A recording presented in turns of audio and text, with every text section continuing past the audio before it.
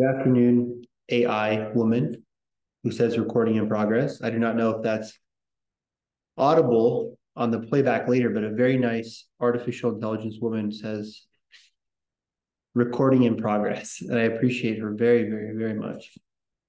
Today's lecture, we're starting week 6 of Catholicism and Disasters. If you got the flock note, we're talking about the Great Idaho Fire of 1910 and the Messina earthquake of 1908. As I mentioned before I started the recording, the Titanic on Wednesday.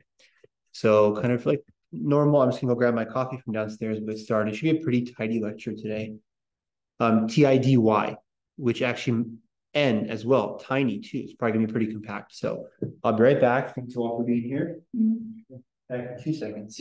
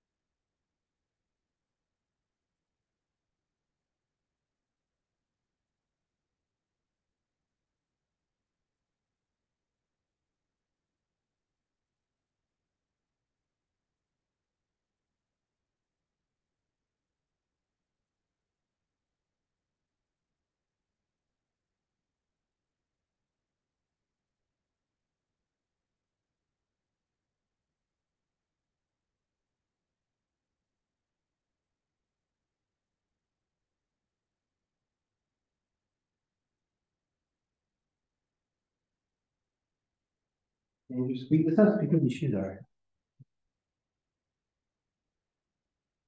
Very sweet. Does anyone watch Pints with Aquinas?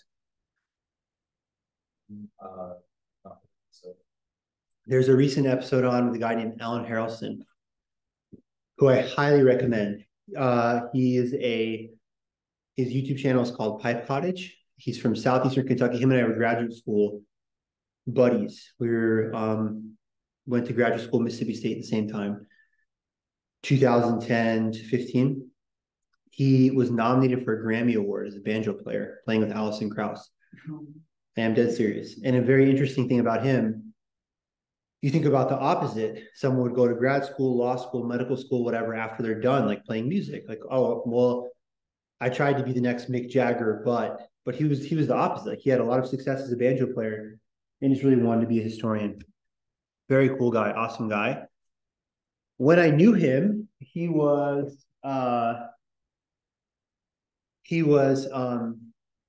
guess he said, well, the whole interview I learned more or less yesterday. I just always assumed he was kind of non-denominational Christian, or perhaps Episcopalian. He comes from a Pentecostal background, but he converted to Catholicism.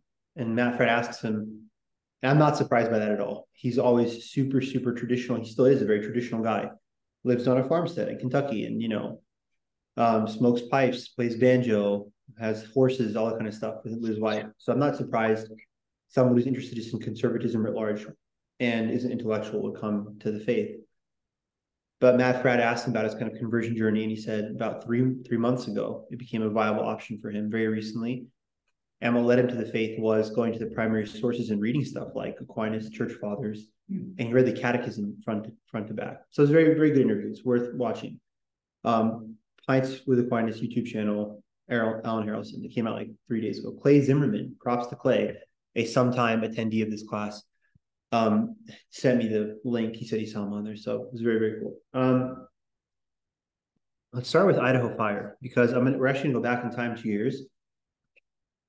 Idaho Fire of 1810, and then we're gonna go back to 1908 Messina earthquake and be done. And remember, come Wednesday, we're gonna be talking about what I would say is probably our most famous disaster to date. I would say it's even more famous than the Black Plague. On Wednesday, we talk about Titanic. I think Titanic is even more famous than Black Plague. Titanic probably is the most famous one we'll cover the whole semester. I argue in terms of disasters. I mean, I think it's more famous than the Hindenburg. Probably more people, maybe this is sad, know more about the Titanic than the First World War. Atomic bombs, well, that's kind of just like a, it happens, one day, like the Titanic. The Titanic seems to be more, I don't know, 9/11, what's more famous, 9/11 or Titanic? Maybe at that point we're kind of in competition. Barb, what do you think? Okay. Depends on who you talk to, what your interests are. Fair enough. Does anyone know anything about the Great Fire of 1910? This is perhaps, if I'm not mistaken, our first very local disaster in this class. Last week, we talked about the 1906 San Francisco earthquake. Does that count for us being close? Sure, it's Western US. The class a week ago was Galveston hurricane. Texas is Midwest, kind of, but this is us. This is Idaho. Anyone know anything about the Great Idaho Fire of 1910? It was great. It was big. Yeah. Let's see, there's there's the Pulaski Tunnel, which is south of Wallace, where this firefighter Pulaski hit a mine with one of his crew and saved dozens of men's lives. Really? Wow. I think that was 1910. Okay. It was a fire in 1910.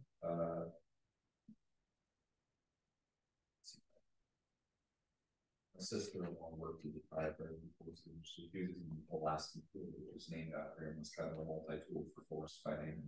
That's very cool. Apparently a lot of beach to it. What a beautiful legacy for that guy to be a hero in the moment and then bequeath his name. Betsy Johnson has double confirmation for us. So Betsy Johnson is online. Hello, Betsy. And she says, Betsy read my mind. Betsy and I have ESP. Betsy and I are actually, I've mentioned before, Betsy and I are brother and sister, are actually related. So we have the special DNA. Betsy and I can read each other's minds. And so she did read my mind. And then she put, hello. And then she put the answer in the chat. And Betsy said, I have read The Big Burn. And so Vivian and everyone interested, you've come at the perfect time. The first disaster we're talking about today is Great Fire in Idaho, 1910. I highly recommend read the book, The Big Burn by Timothy Egan, E-G-A-N. I read a book by him. I have not read The Big Burn, despite having it at home. Isn't that crazy? I have The Big Burn at home. I think my brother, who's Ryan Alexander's age, they're both 1997 birthday people. My brother-in-law bought The Big Burn. He has it in our house. I have not yet read it. I read a book by Timothy Egan on the Dust Bowl. He wrote a very good book on the Dust Bowl. But then Betsy, that was her first confirmation that reading my mind, saying, hey, read The Big Burn to get more information about this disaster. But she is confirming the tool that Ryan Alexander mentioned is named after this man. And Betsy writes, I'm going to read verbatim here. Yes, or read it, exclamation point. I've checked it out from the library when I read it, period. So Betsy used two forms of punctuation as well. It's very cool. Great Fire of 1910, also known as the Big Blow-Off, the Big Burn, was a wildfire in the inland Northwest. Burned 3 million acres. I don't know anything about real estate. I think 3 million acres is a lot. I mean, I think like this Augie's property here is at least 1 million acres, right? No, right? 3 million acres is enormous. 3 million acres is absolutely enormous. It is 4,700 square miles. Does anyone know how many square miles Idaho is? Can someone look that up? What is the square mileage of the state of Idaho? Betsy Johnson, since you seem to be the tech person today, if you could look, Vivian might beat you to it. We'll see. Look up what is the square mileage of Idaho. This 1910 Great Fire burns 4,700 square miles. Let's get a state comparison. Betsy writes, and Betsy, I'm not even kidding. Like, my respect for you is through the roof. I mean this when I say it, not like, haha. Please keep posting. Because it's awesome to have this kind of live feed interaction. So please keep posting the entire time. Betsy writes, Pinky Adair from the McConnell Mansion in Moscow is featured in the book, The Big Burn. And Betsy has confirmed, perhaps you have it as well, Vivian, 83,642 square miles. So still, okay, 5,000 compared to 80,000. That's still 1/16 of the entire state. I mean, this is an enormous, enormous fire.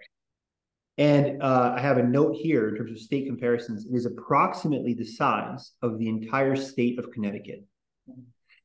Okay. The area includes large parts of the Bitterroot, Clearwater, Coeur d'Alene, Flathead, Kootenai, Lewis and Clark, Lolo, and St. Joseph National Forests. It burns just for 2 days on the weekend of August 20th and 21st, 1910, just 2 days. But remember, what's been interesting to me in this Catholicism and disasters class is looking at the kind of statistics of disasters. You talked about earthquakes. When they shake for 45 seconds, that's a long time. My initial thought is, well, that's not that bad. I mean, it wasn't, again, stupid me, kind of in pure ignorance, would think, oh, a devastating earthquake shake for like 6 or 7 hours. No. I mean, it's a violent event. How long did the Hiroshima bomb shake for? 2 seconds when it exploded and then the entire city's leveled? Betsy writes, so 2 days of burning for a forest fire this size, the size of Connecticut, despite Betsy saying correctly, Connecticut is pretty small. Quote, Betsy Johnson. True. Connecticut is pretty small. It's still a very, very impressive fire. And I use impressive in the actual definition. I mean, it is awe-inspiring. It's crazy. The big problem here, numerous small fires combine into kind of a fire tornado. Betsy, you're breaking up. Can you speak again? Oh, sorry. I was talking to myself and forgot I was muted. Never mute yourself. If you mute I yourself, wasn't muted. Sorry. I'm not muted, but I meant to be muted. I'm turning off Zoom. If you, oh, you did it. I'm gonna cancel the class. I'm gonna throw my computer out the window. These winds cause these smaller fires to be whipped up into a larger conflagration. And God rest their souls. 87 people, most of them firefighters, are killed in these blazes. Why is it mostly firefighters? A lot of this is a very rural area. If you drive out to Wallace today, I drove on US 12 recently. Anyone ever go to Jerry Johnson Hot Springs? Anyone ever be there? Hey. It's close to Montana. It's very close to Lolo Pass. Have you been? Close. Okay. Bless you.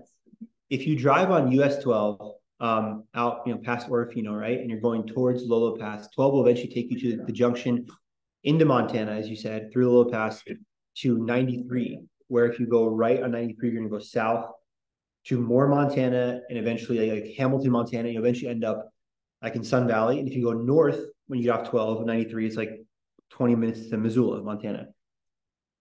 On mile marker 152, about 20 miles before you arrive in Montana, there's Jerry Johnson Hike and Hot Springs. I recommend it highly. I've probably made this point 1,000 times. I actually did a HIPAA lecture in 2020 called Idaho Hot Springs, Heaven on Earth or something like that. Like I love hot springs. I love hot tubs too. The idea of like being a human being soaking in hot water appeals to me. How can I put it? Like catch all, like anything. If there's some weird Finnish guy and he's like, I made a hole in the ground, it's got 110-degree water, do you want to get in? I'm like, I'm in. I'm definitely in. This Jerry Johnson hot spring is super cool. Mile marker 152, you walk for about a mile. And these naturally occurring, geyser water pools, right? Naturally occurring from the ground, and it mixes with the cold river water. Why am I making this point? What is the point of this? The point is that today, this region where this fire is very desolate. There's still nobody there. So the reason that of the 87 people killed, mostly are firefighters, is no one is there. Maybe that's a positive benefit. It's not, it's not the Great Chicago Fire. It's not the fire in Galveston after the hurricane hits, San Francisco. You can compare it. I want you always comparing contrasting disasters. This is the opposite of what we saw last week, where there's a fire, there's a devastation, a highly densely populated city, and everyone dies because things start coming down on them. That's what we're going to talk about in about 5 minutes with Messina. But here it's still very, very rural. It is believed to be the largest, although not deadliest, forest fire in U.S. history. In the aftermath, the U.S. Forest Service receives considerable recognition for its firefighting efforts, including, here's many where it's like, where the saying comes, put your money where your mouth is. Congress doubles its budget. Congress approves a doubling of the budget for the Forest Service. And perhaps most famously for kind of impacts, this is one of the first times in American history you start talking about thank you for your service firefighters. Not just the kind of that cliche saying towards the brave men and women who, fight overseas, fight as in the Army and the Navy and the armed forces. The idea of the firefighter as an ultimate public servant. Prior to this, the firefighter is kind of like, you're the firefighter. Hey, your house is on fire. You're going to be a firefighter to stop the blaze, right? It's this kind of professionalization of the noble vocation of the firefighter. Someone responding to, even in the middle of nowhere, to, just save wilderness for its own sake. Save towns because people are going to come back after they've, perhaps they're evacuated as the oncoming fire. Firefighters as heroes. And it also, final point number 3, number 1 is doubling the budget. Number 2 is recognizing firefighters as public servant heroes. Number 3 is the Great Idaho Fire of 1910 does a lot towards fire prevention in subsequent years. And we can say the same thing for Galveston 10 years earlier, last week, about hurricane prevention. How about seismology and building buildings to withstand earthquakes in the San Andreas Fault with San Francisco? So it's nice how obviously I structured the timeline of this course to have things move in a linear fashion for that purpose. We can see where these things build off one another. In Idaho, 1/3, 33% of the town of Wallace was burned to the ground. I was in Wallace as well, not recently, a year ago. It's still in the middle of nowhere. Wallace, has anyone been to Wallace before? It's very, very beautiful. Wallace is very cool, very nice, kind of historical town. I actually watched, you guys are not going to believe this. Vivian, you're going to think I'm joking, but I'm dead serious. I watched the Buffalo Bills play the Miami Dolphins in the AFC playoffs in Wallace last year with a bunch of local Wallace people. And they were rooting for the Bills, like me. So it was good. We became friends that day. 1/3 of Wallace burned to the ground. The Bills won, by the way, in case you're wondering. They won. But they lost the Cincinnati Bengals next week, unfortunately. Also, Josh Allen, who's the Bills quarterback. Josh Allen invited me. No.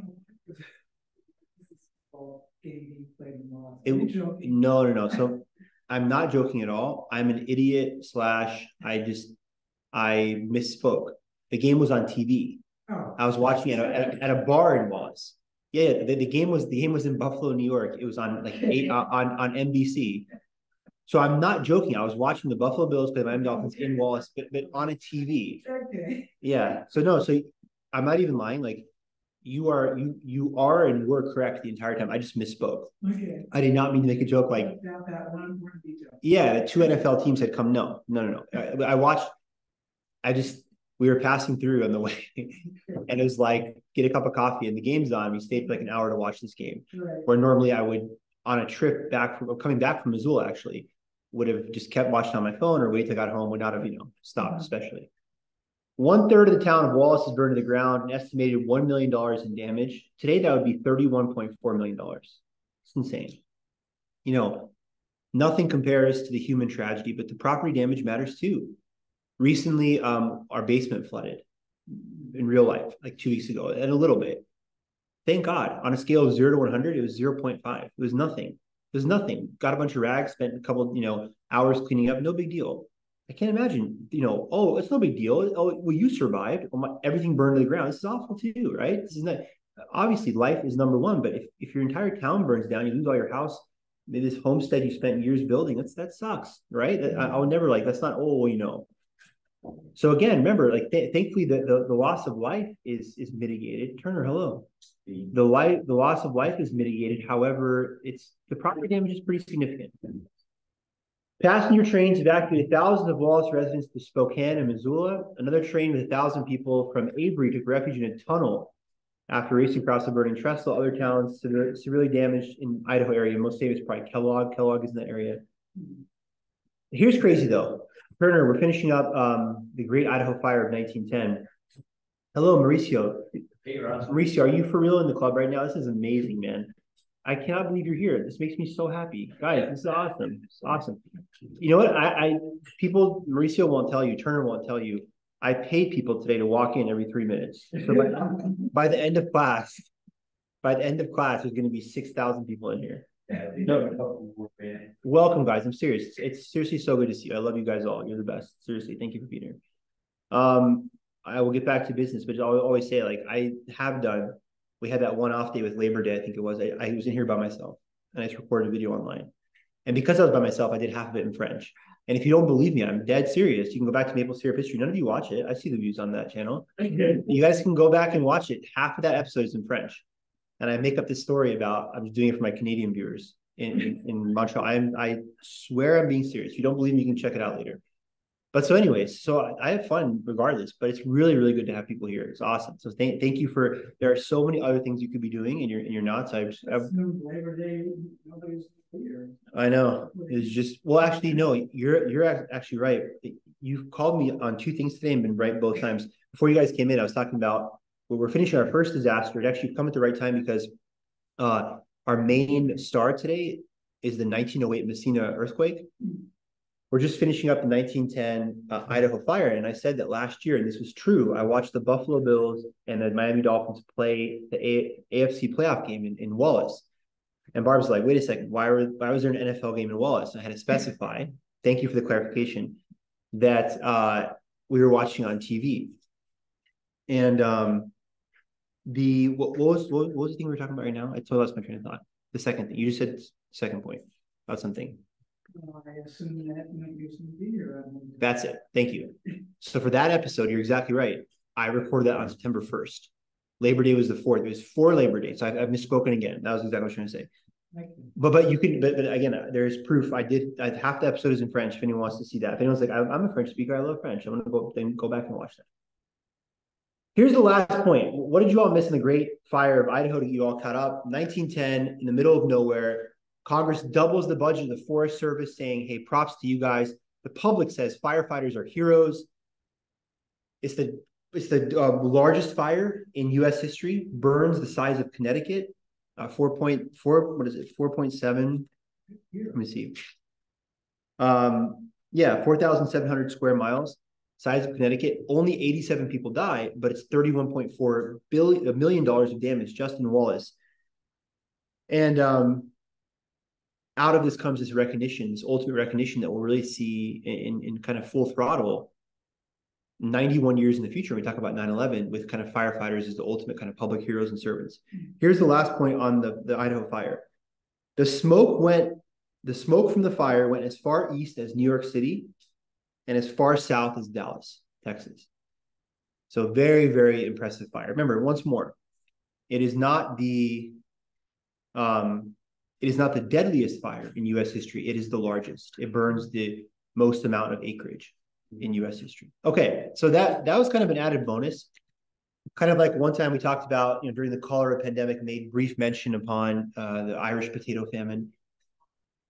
This is the main story that we're going to talk about today, the 1908 Messina earthquake. Does anyone know anything about this? So again, you all have come, I'm dead serious, at the perfect time. Because that was kind of, cherry on top. This is the main course. What is the 1908 Messina earthquake? Well, it's your lucky day because I have info on all that. It happens December 28th, 1908. It is a 7.1 on the Richter scale. Talked about San Francisco last week, which was only 2 years prior, even though, all the way across the world. Messina is 7.1. San Francisco was 7.9 on the Richter scale. Between 75,000 and 82,000 people are killed, mainly in the cities from which the earthquake takes its name, Messina, Italy, and Reggio Calabria. Messina and Reggio Calabria, I think southern Italy, Sicily. 7.1 on the Richter scale. Between 75 and 82,000 people killed. It is the most destructive earthquake to ever strike Europe. What are some causes of this?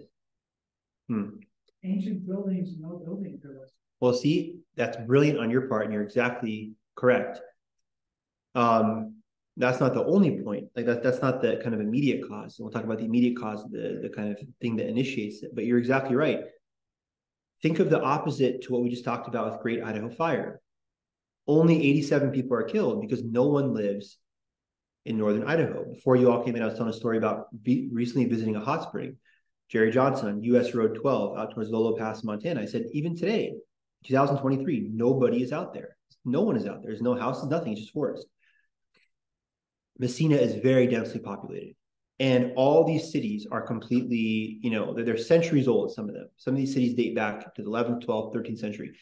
This is why Messina, in the wake of this tragedy, would be called the city without a memory, or basically the city. Maybe the better translation would be the city whose identity was stolen. I mean, it's completely deraced to nothing, to the ground. Exactly. And Barb, I love how your mind works. I'm serious. This amazing point. The firebombing of Dresden in the Second World War has a similar, down to the nuts and bolts, down to the studs, down to the clean slate. Well, look how different the causing agent is. Here it's Mother Nature. There it's, Allied bombs. We're going to talk about Hiroshima and Nagasaki, right? How do you compare Hiroshima, Nagasaki, or Dresden and some of the evaporated, eliminated, annihilated cities of the Second World War with things that are naturally occurring? Italy sits along the boundary zone of the African continental plate, and this plate is pushing against the sea floor underneath Europe at a rate of 1 inch per year. My knowledge of geology is like if you ask me to speak Chinese right now. I don't know a single word in Chinese. I'm dead serious. Like I think even like konnichiwa is a Japanese word that means something. I don't even know a single freaking Chinese word. So that's what I know about geology, about subplate tectonic underwater. I have no idea if that's a lot. I think that's probably significant. If the plate is pushing against the sea at a rate of 1 inch per year, I think in terms of when we talk about like geological epochs and like, well, these dinosaurs went extinct over the course of, 19 million years. And it's like, we're talking about 19 million year periods in the course of a billion years, as we talk about, say, like the 1970s. 1 inch doesn't seem, I think that's a lot for tectonic force. But someone can correct me. I don't know how to phrase it or why. But yet it is an average typically, so it's all those little earthquakes that measure that distance. And when it means subtectonic, it means the African plate is going under the European plate or whatever the name of the plate is. I think it's European. So there's what's forcing the Alps up and causing all that volcanic activity along southern Italy and some Greece, I think. Okay. And but about 1 inch per year means that that's kind of on average. So there might be years where there's no significant right, or a quarter of an inch. And then it builds up tension, and then when that tension rips and there's a huge shift in movement over a very short period of time, that's when an earthquake is happening. Okay, that sounds good to me. Thank you. Yeah, that seems to make sense. The earthquake was recorded by 110 seismographic stations around the world, one of the first to be recorded in such fashion. Next week, we're going to talk about, if I'm not mistaken already. By the way, before I forget, I'll probably mention again, but on Wednesday is It's Time to Go Nuts class. It's Titanic. Titanic is on Wednesday. I know, right? It's going to be so sick. And your reaction is exactly how I feel. We're going to go insane. We're going to go nuts on every little detail. Like so far, I would say out of scale 0 to 10, every class you're going to keep in the 9s, 9.3, 9.4, really good quality. I hope, God willing, and the quality comes from you more than anyone else in your comments. Titanic, we're going to go 14. Every last three. I'm only regretting I haven't given a whole week to Titanic. But such is life. But next week already, we'll talk about the First World War and Spanish flu. We do 2 classes on that. I believe the First World War is the end of the Middle Ages. It is the true start of modernity, that lost generation after in the 1920s that Hemingway talked about. So a lot of things, a lot of technological innovations come from the 1890s, 80s, 1900s. Look at the World Fair. Like I always use the example, the 1904 World Fair in St. Louis. They're trying to do what would amount to wireless internet. At the 1904 St. Louis Fair, they're having wireless telegraph towers. Like, hey, we've mastered the telegraph. We do it through the air. So the idea that like, the seismology, these sensitive instruments are able to record this. It's 1908. It's last week. It's a very modern time.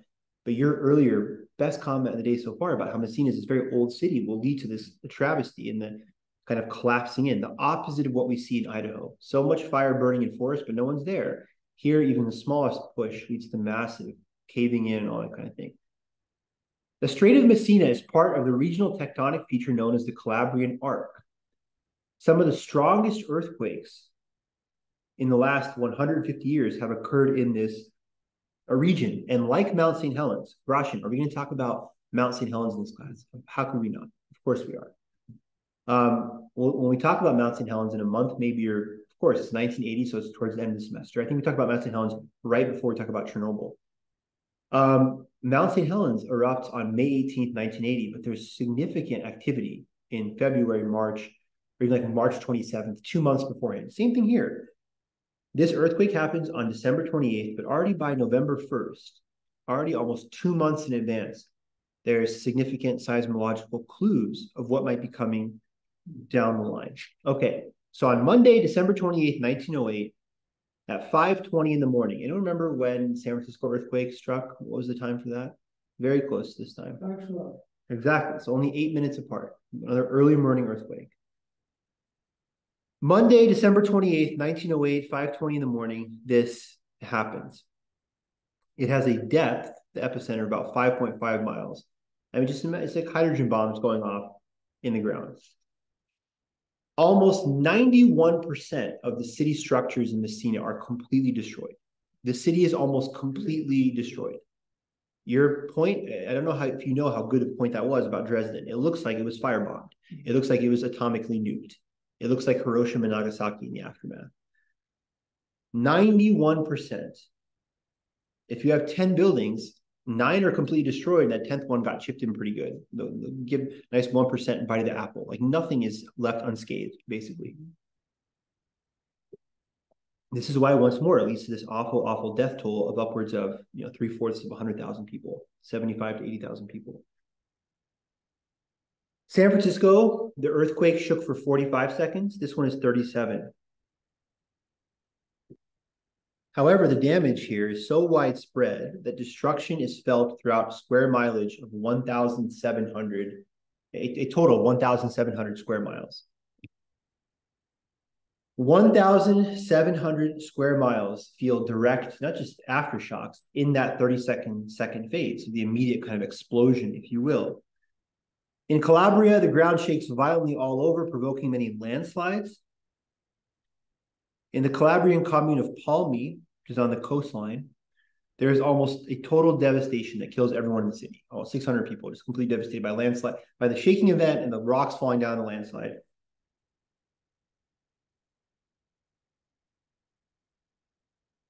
A young doctor who escaped with his life later recounted that, quote, "The profound silence was broken by an extraordinary noise, like the bursting of 1,000 bombs, followed by a rushing and torrential rain.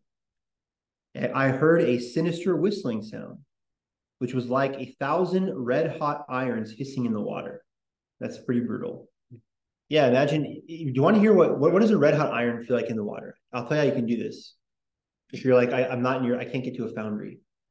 I need to experience this. Go home, put a pan on your stove, do it super, super hot, right? Like a pan that you cook eggs in. And just let it chill there for an hour. Make sure you're monitoring this science experiment, right? After it gets wicked, wicked hot, take it off and dump cold water on it. And that's what it'll sound like. And by the way, do not do this, right? If you don't want it to like scald your face or something. But that sound, anyone who's like, no, anyone's like made eggs or toast or whatever, and like it's still too hot, dump it, right away kind of thing. So 1,000 red hot irons hissing in the water. Other survivors reported there were 3 separate and different movements. So it's not 37 seconds of continuous stuff kind of undulating, like 10 seconds, periods of massive explosions. The first is a shaking backwards and forwards. So backwards and forwards, then violently up and down, and third moving in a circular motion.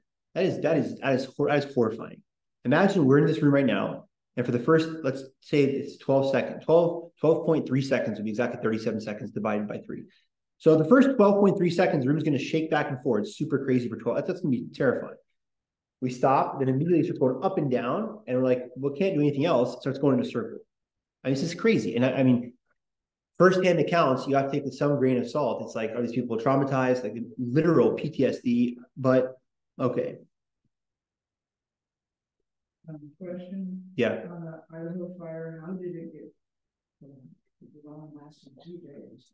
I think just the combined efforts of all the firefighters. I think coming in, I have no idea how firefighting works beyond like Start raining. yeah, I don't think so. I think it was put out.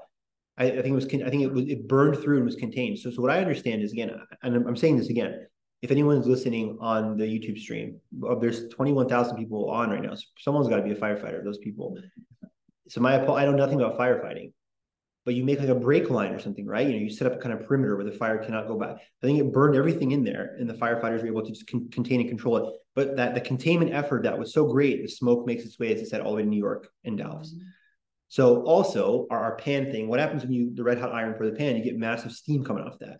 So even when this fire is put out, hence like when you put out a campfire, you get massive smoke afterwards. So but again, I recommend agreeing with me and Betsy Johnson, who both said, read The Big Burn. That book is very, very regaled. It's very famous within like environmental history, nature writing. Timothy Egan is a legend in that field. Do I have a personal like, well, Timothy Egan's the man? No, like I don't. I read one of his book by the Dust Bowl, whatever. And environmental history is not my forte. I'm just saying within environmental history, what I've heard of Timothy Egan is he writes very, very good, kind of like Barnes and Noble books, like well researched, but they're very exciting. They read like so pick up a copy of The Big Burn. I mean, in fact, I will probably now, having just briefly touched on here, probably read it myself. Like I said, I have it at home. Here's what Betsy's typing in here. A Pinky Adar was a homesteader in the Great Fire of 1910, roared through the mountains along the Idaho-Montana border. She was conscripted to feed the troops and firefighters after she hiked 28 miles in her hobnail boots. That's pretty boss. Through the forest fires. Audio on this page is from oral history she recorded on February 24th, 1977. Her sister and Bernadine Cornelison also participated. It's from the Bernard Stockbridge collection here at the U of I. Betsy, that is deep level archival work. Thank you for that.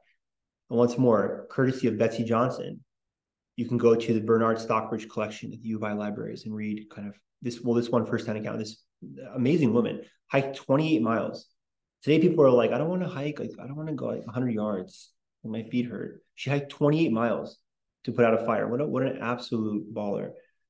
Of course, she lived 67 more years. She was probably super fit. She could hike 28 miles in 1910. Says she also lived to be 201 years old. I'm not surprised.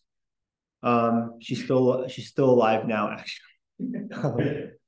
She's actually coming to class in 5 minutes. So if you, like Miss Adar comes in, if you welcome her with a standing ovation, that'd be very nice. I think she'd appreciate that. Oh, no, actually she wrote me an email. She said, currently in studio working on our rap song. So she's not going to be here. Thank you, Pinky, for keeping the quality high. Okay.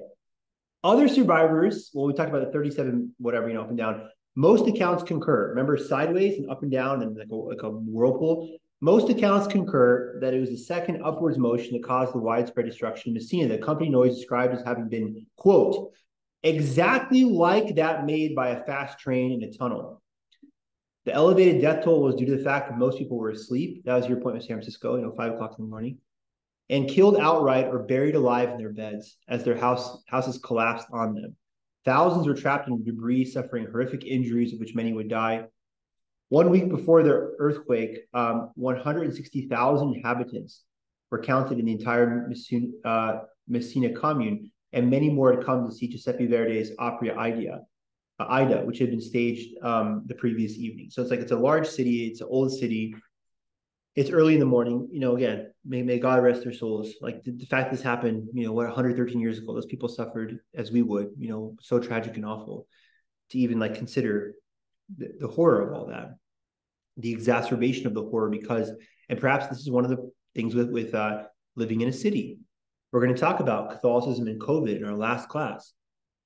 I love living in a city. I love living in New York. I love being able to go to get a cup of coffee at 2 o'clock in the morning and go to a play in the city that never sleeps until COVID comes and I'm forbidden from leaving my apartment kind of thing, right? So it's like pro and con. Like a city has so much to offer, but it's the worst place to be, maybe in a health crisis or a disaster situation. Oh, living in the middle of nowhere, Idaho, man, you're so redneck, you're so hick, you're so back. There's nothing there. You're such a now it's the best place to be when World War III starts, right? When World War III, I want to be in Wallace. Whoever, the Chinese, the Russians probably be like, it's not worth it. Just leave them alone. Right? They get the maps like Wallace. No, let's move on. It's like, there's pro and cons. There's pro and cons. And in fact, I will say, I really do love being a kind of Pullmanite, Moscowite, just Palouse person. It is so beautiful on the Palouse. And I've mentioned many, many times, National Geographic in 1982 called this region a paradise and said it was a top 10 most beautiful region on planet Earth. And that is not sarcasm, I mean dead serious. Top 10 region, not in the PNW or America or North America or the West, the whole world. So there's a lot to love here. One of the added benefits is, if there is a natural disaster, God forbid, it's not living one on top of another. Like imagine an earthquake striking Tokyo or Beijing, this massive height, everyone dies. Everyone gets buried in, right? So this is a problem here as well. About 10 minutes after the earthquake, the sea on both sides of the strait suddenly withdrew as a 12-meter tsunami swept in. That's a 40-foot tsunami. 40-foot tsunami swept in. 3 waves struck nearby coasts, impacting hardest along the Calabrian coast and inundating the second city. Remember Messina and Reggio Calabria. After the sea had receded back to the shore, the entire Reggio seafront was destroyed, and the people who had gathered there, of course, died. Betsy writes, Wallace won't be safe. It is east of Seattle. I don't know, Betsy. People, the invaders will show up in Seattle and be like, like Meg Ryan was right. Sleepless in Seattle, like Tom Hanks, coffee. We're just gonna chill here. We're not going to Wallace. And then they'll they'll get into like grunge music and they'll be like, I gotta go to a thrift store and dress like Kurt Cobain and sit in the basement. They won't. They'll be like, we're done. We're done with warmongering. We're just gonna listen to "Smells Like Teenage Spirit" 100 times. That we're gonna learn English that way. That's our English learning. Yeah. Well, anyway, neither here nor there. A bunch of other cities are hit as well, besides just Reggio Calabria. In Messina, remember, which is the city 91% destroyed, 80,000 people killed. The tsunami also causes more devastation and deaths. Many of the survivors of the earthquake had fled to the relative safety of the seafront to escape their collapsing houses, and it becomes the same thing we saw in Lisbon in 1755. I am escaping the 9/11 style north and south tower collapsing on my head in Messina, and I go to the seafront, and then here this is happening. I'm escaping, and then this happens 40 feet. It's complete disaster. It is insane. All right. Messina, when all is said and done, lost almost half its population, and the entire historical center was devastated, including its Norman cathedral, which itself had withstood previous earthquakes, like one in 1783. The Messina shoreline was irrevocably altered. Large sections of the coast had sunk several feet into the sea. Churches, palaces, houses, monuments, commercial, municipal, and public buildings, all of them either collapsed or were so severely damaged they soon do collapse.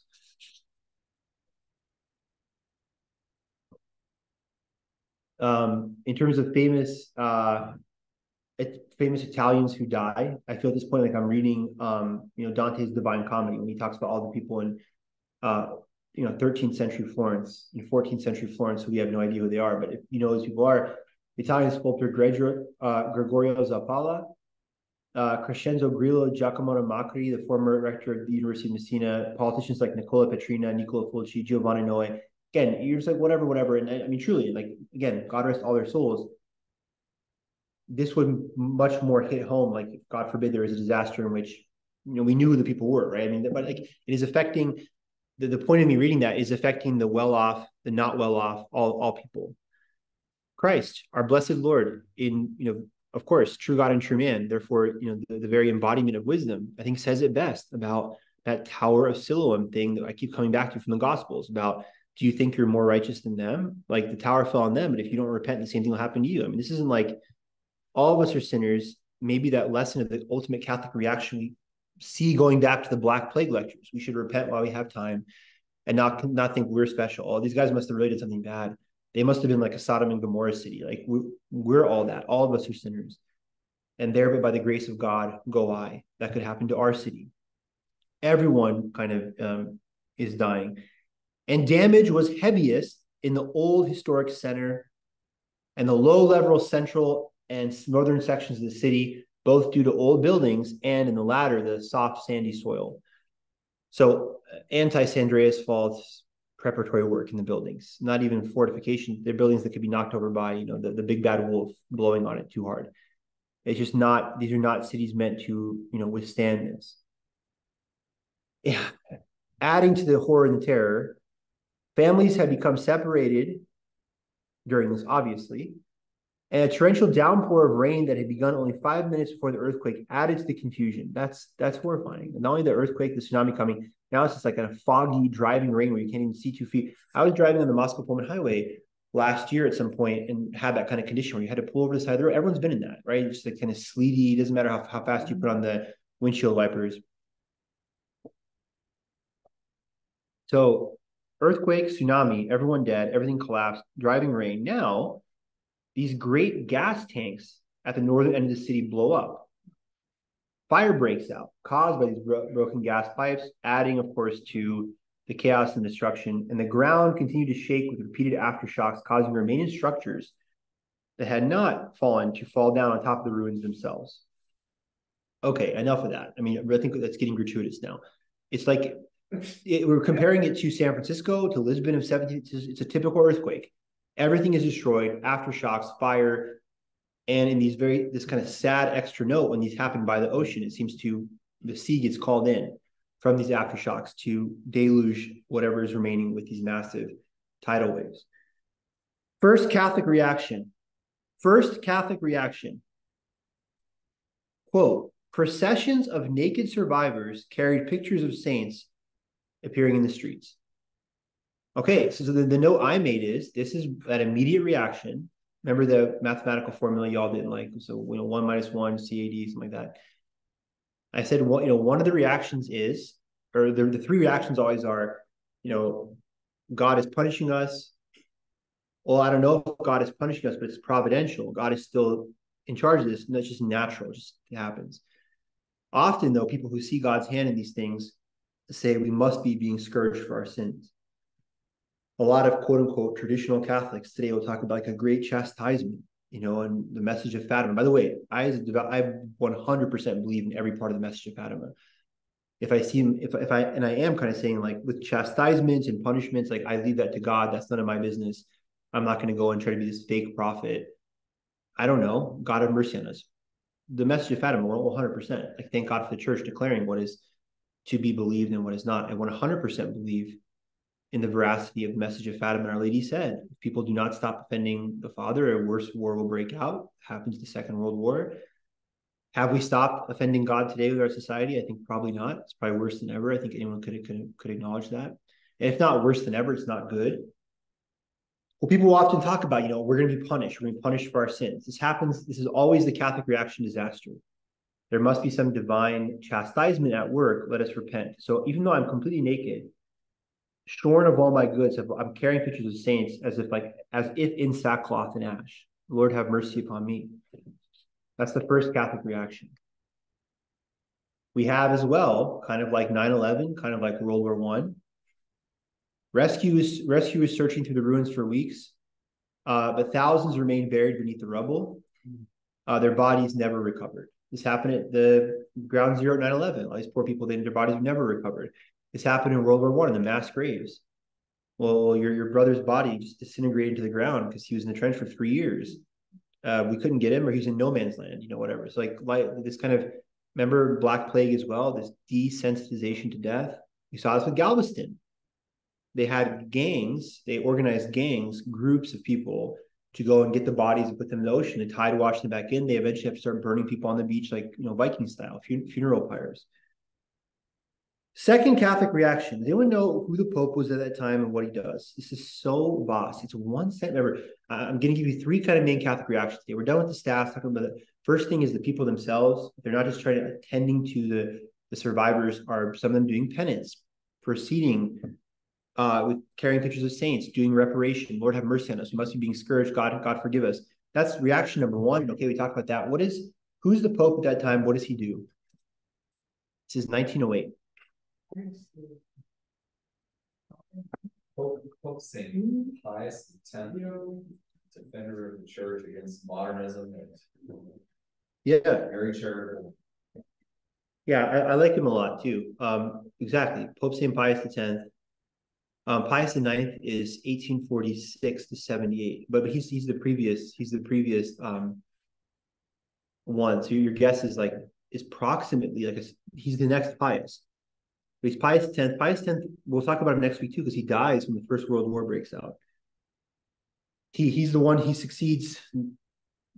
He's not Leo the Great, but we might call him Leo the Second Great, Leo the 13th, Rerum Novarum. Pope Leo the 13th is Pope from 1878 to 1903. Pius X succeeds him. And I'm going to give you a little bit of his biography, as Ryan so eloquently put it. It's true. He's seen as this amazing, amazing kind of bulwark pope, standing up against the modern world, even if it's like spitting into the wind. Won't this old curmudgeon guy get with the times? And he just holds up a flashing neon sign, based. Every decision, he's super, super old school. Kind of. Well, I'm trying to look for the right descriptive word. A passionate defender of the tradition of Holy Mother Church, Pope St. Pius X. But we're going to talk about why this is so disgusting today. In the modern church today, we seem to see this thing. This is the ultimate point I want to make about today's lecture. We seem to see this point, which is fallacious, that I can either be rigid and traditional but then I'm not compassionate. I hate the poor. I'm not sympathetic. Or I can be sympathetic to others, but that means I'm a total heretic. I just say, you can do whatever you want. Sin isn't real, right? We see this kind of fallacious, disgusting bifurcation heresy in our church today. You have to pick one side. Are you compassionate or are you conservative? If you're conservative, you care about the tradition, obviously you hate everyone, you're a bigot, and if you're compassionate, well, that's great, but then you're a heretic. No. Pius is a guy who is super rigid, like six-pack abs level, 0% fat, Catholic doctrine, no compromise. And yet what he does in relation to this, see in a second, is so, what some would even say today, so woke, so crazy woke. No way. That's why I think he's a great model. I very much like this Pope as well. He was born in 1835. So at the time of the Messina earthquake, he's already an older man. He's what, 73. Second son of 10 children. The young boy, his name is Giuseppe Sarto, walked 3.7 miles to attend school every day. And it says, therefore invented the American parable of I'm the grandfather, walked uphill both ways, 10 miles in snow. In 1850, he was given a scholarship to attend the seminary in Padua. Pope Leo XIII, whom he succeeds, makes him a cardinal in 1893. And the highlights of his reign, exactly, 1907, right? In 1907, he has this encyclical, Pascendi Dominici Gregoris, Feeding the Lord's Flock, 1907, which is his rejection, his owning, his pawning of modernism. He famously calls modernism, 1907, quote, the synthesis of all heresies. He's like, modernism is just taking imagine every heresy about like human relations, economics, politics, just combine into one thing, modernism. It becomes this kind of like half-looked, baked over, microwaved, relativistic slop. Just like basically do whatever you want, man. Whatever floats your boat, like 60s, you do you do me, I gotta be free kind of attitude. He's like, this is the synthesis of all heresies. This is anathema to any type of clear Catholic catechesis as we need it. So his 1907 encyclical makes Americans big mad, large triggered, because a lot of Americans who've already been condemned in 1899 for their quote Americanism by Leo XIII are basically, how dare you, how dare you, how dare you condemn modernism, get with the times. And he's like, I am with the times. It's just the time is AD 100. And they're like, no, we want you to be now. He also very famously flips out justifiably at the French, because the French in 1905, he's Pope from 1903 to 1914. The French in 1905 have their scandalous laicite law. Up to that point, laicite just means like strict state-enforced secularism. Up until 1905, even the French, who are at that point 100 years post-revolution, would sign legal documents in the name of the Father and the Son and the Holy Ghost. You'd have crucifixes in courtrooms, and the French, make that all, no, we're just totally secular. And it's like epic fail. A lot of people have said the reason the French Revolution happened, some Catholic scholars have said this, is that the famous Sun King, L'État est moi, the state is me, Louis XIV, that he refuses to consecrate France to the Sacred Heart. Apparently, Saint Mary Margaret Alacoque of the Sacred Heart devotion. It's a beautiful devotion. If you don't do the litany of the Sacred Heart, it's worth doing. It's a beautiful litany, which include the divine praises at the end. Apparently, Saint Mary Margaret Alacoque told Louis, "Hey, Christ wants you to put the Sacred Heart on the French flag." I think, right, and of course I'm being like, duh.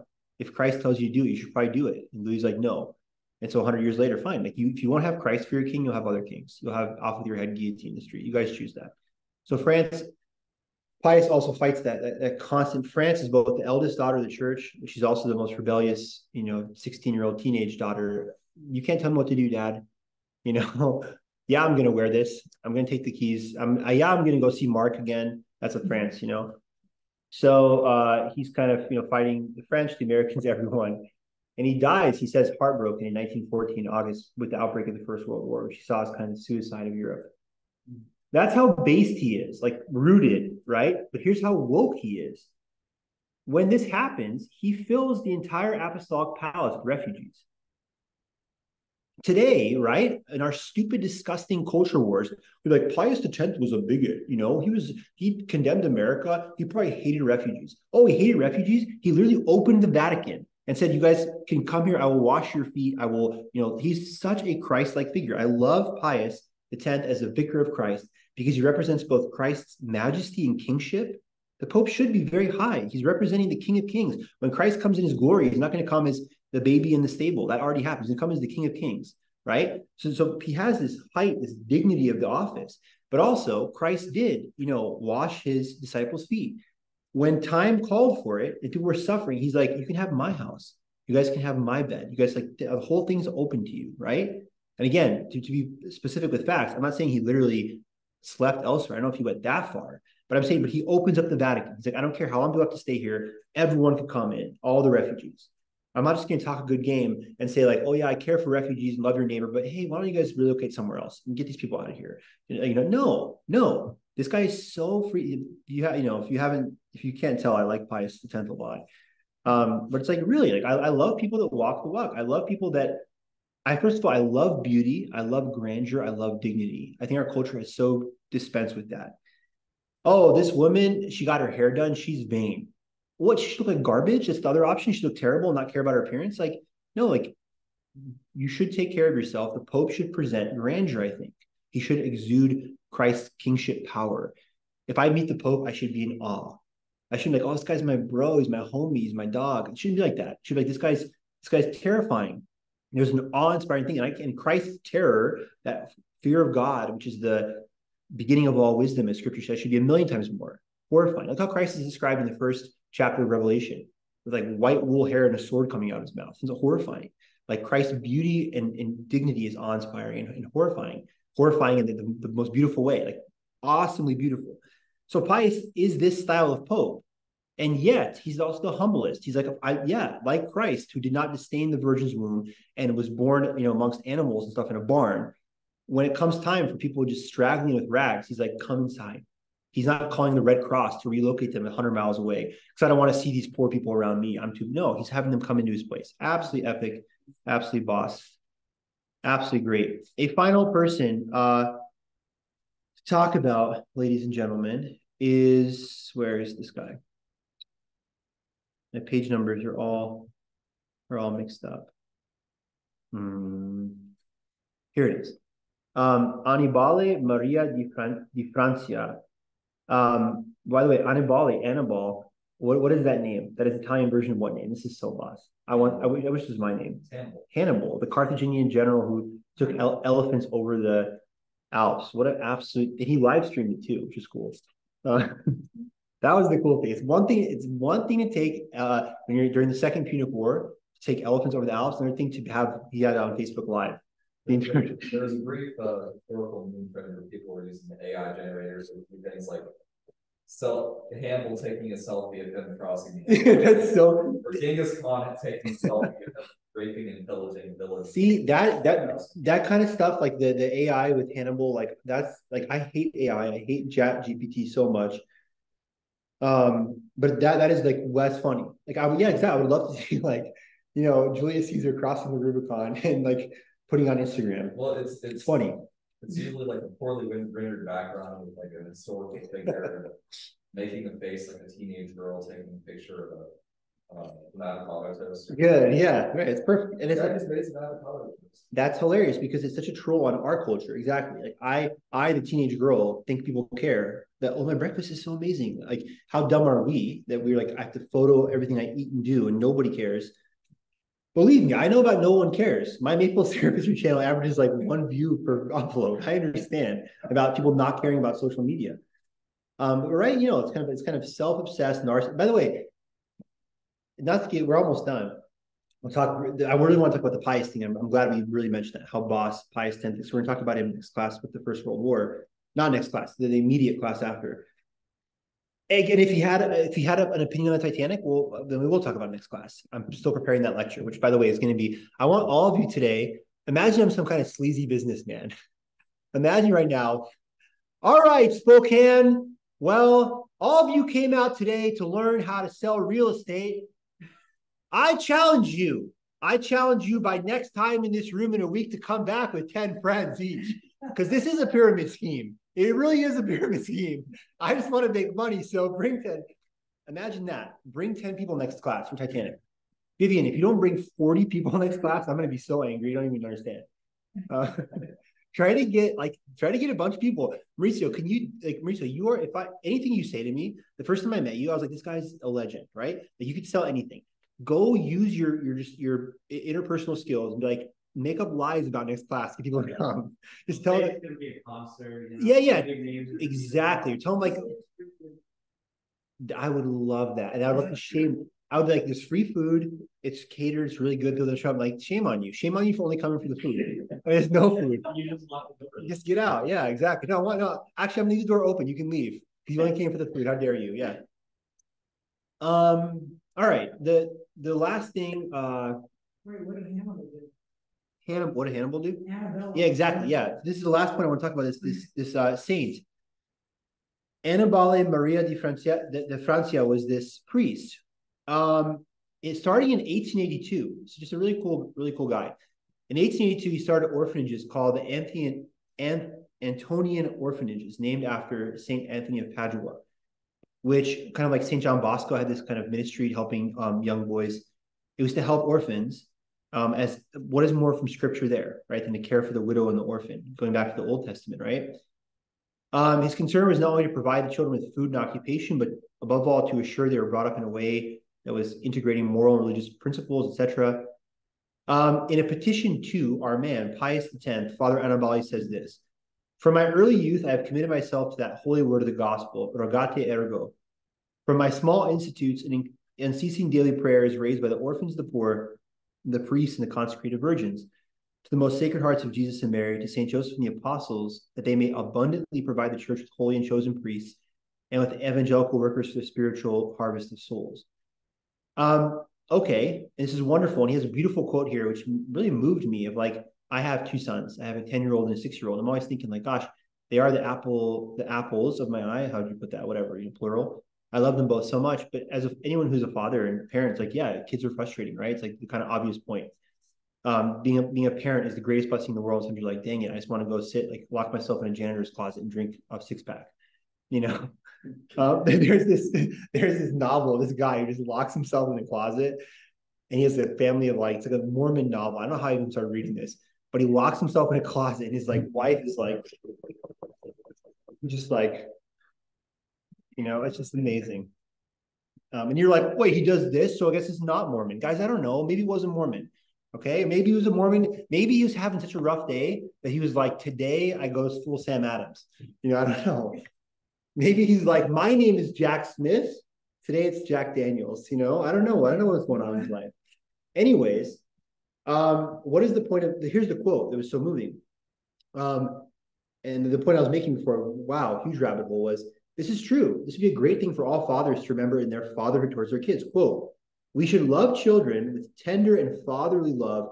This is the secret of secrets to gain them to God." And of course, that latter part was the thing that really struck me, that a father should love his kids with a fatherly love, duh, and a mother should be tender, like, of course. But the secret of secrets, and I believe that. I will personally give a shout out to my father. My father is my personal hero. I love my dad in the full fourth commandment way. Like, I respect him as like, oh, he's, my bro. No, like, full respect. But my father, when my brother and I growing up, like, showed us so much love. I owe all of the devoutness I have in my faith, I think, to him, in that I agree. This sounds very Freudian, but I agree that as a person, you associate God with your father. If your father is terrible and awful, you think God the Father. Yeah, right. I know from a small father. So there's some heavenly father cares for me. I know all dads, abandon us, whatever. When you have an experience like I, thank God, when my father is such a holy, amazing example and cool, it makes me think, well, how much greater is God the Father? So I think Father Annibale is exactly right. That a father who loves their kids purely and beautifully, that's the best way to have your kids maintain the faith. Not yell at them to attend Sunday school, or don't use that dirty language, or this kind of, all those kind of things. It's necessary too, but it's above all the love. And this priest embodied this. And what is the ultimate point? As I drop the paper to close the class, that in the Catholic reactions, when this terrible earthquake of Messina happens, and everyone's being kind of buried alive, and there's the reactions of people that are penitents, they're doing penance out of this, and you have Pope Pius, who's welcoming people into the apostolic palace. And to be fair, it's not just the Catholic people, secular authorities as well are responding. At this point, Italy's been a republic since 1871. Amidst all that, this is another guy doing that. His Antonian orphanages, they're normally for neglected boys who don't have a father becomes open to all these refugees as well. So the Catholic Church writ large in Messina, God, making grace abound where sin abounds, making grace abound all the more. Out of this tragedy, there's a lot of beautiful responses of true corporal works of mercy. I was hungry, you gave me food; thirsty, you gave me drink. Naked, you clothed me. Sheltering the homeless, etc. It's kind of like acts of brotherly love out of love for God. So on that note, I'm done. Does anyone else have anything else they want to say besides all the people you're going to bring for Titanic next class? Is Kate? No, here's what you're going to say. I got it. Kate Winslet will be here next class. That's what you tell people. The woman who played Rose, she's going to be here next class. Her and I go way back. Kate Winslet will be here. Just tell people that. It is, of course, a lie, but just people will come for that probably. Vivian, I really like your idea. Just tell them free food and Kate Winslet. And say if you eat enough, Kate Winslet will get Leo DiCaprio on Zoom. She'll call him. She'll see if the food is in. See you later.